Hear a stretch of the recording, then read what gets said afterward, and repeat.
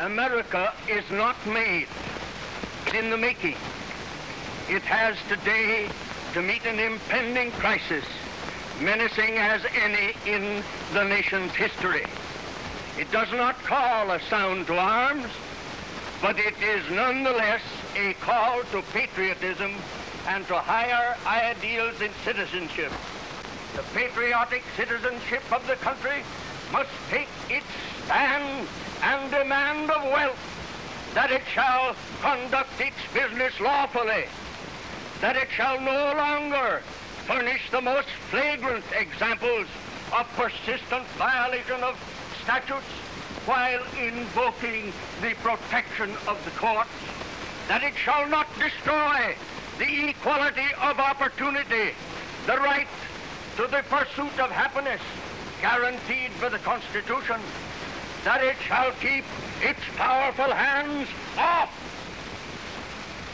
from legislative manipulation, that it shall not corrupt, but shall obey the government that guards and protects its rights. Mere passive citizenship is not enough.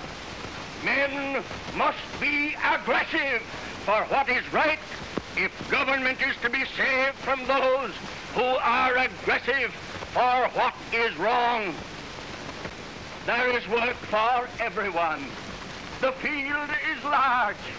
It is a glorious service, this service for the country. The call comes to every citizen.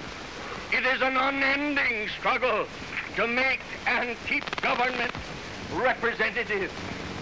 Each one should count it a patriotic duty to build at least a part of his life into the life of his country, to do his share in the making of America according to the plan of the fathers.